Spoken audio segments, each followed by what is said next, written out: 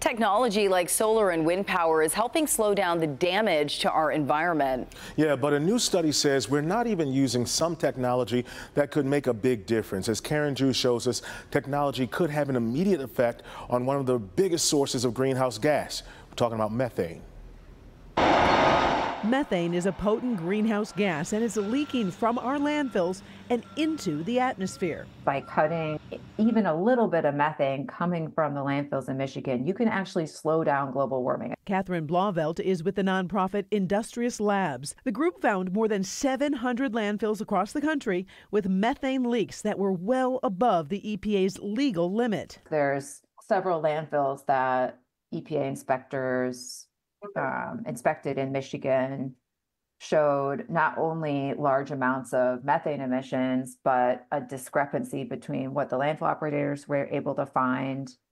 They were reporting very few landfill methane emissions, and then the EPA found quite a lot. Michigan has about 60 landfills. The EPA isn't required to inspect them, but at several Michigan landfills the EPA did inspect, significant methane leaks were found. For example, at Brent Run Landfill in Montrose Township, the EPA found excessive methane leaks and potentially cancer-causing hazardous air pollutants. Over at Pine Tree Acres Landfill in Macomb County, the EPA's unannounced inspection found failures of the landfill's gas collection system and 19 excessive methane leaks. The problem? According to the study, federal rules for reporting leaking methane are seriously out of date.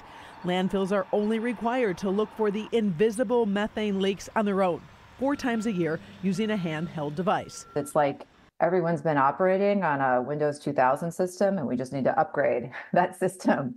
We can see the methane plume itself being emitted from the landfill. This is a picture of methane gas leaking straight out of the Pine Tree Acres landfill. When we started doing these airborne observations at landfills, we were surprised to see that such large emissions were coming from the waste sectors. Tia Scarpelli is a scientist with Carbon Mapper. Her group uses aerial and satellite technology to pinpoint methane leaks, technology which could identify exactly where methane is leaking into the atmosphere so that corrections can be made at the landfills. We can use known technologies to reduce these emissions.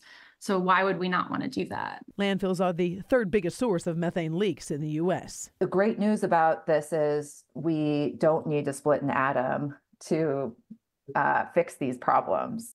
In an email to Local 4, the EPA said it is collecting information on new technologies and will review federal Clean Air Act rules soon. By the way, believe it or not, food waste is the #1 cause of methane gas at landfills. Back to you.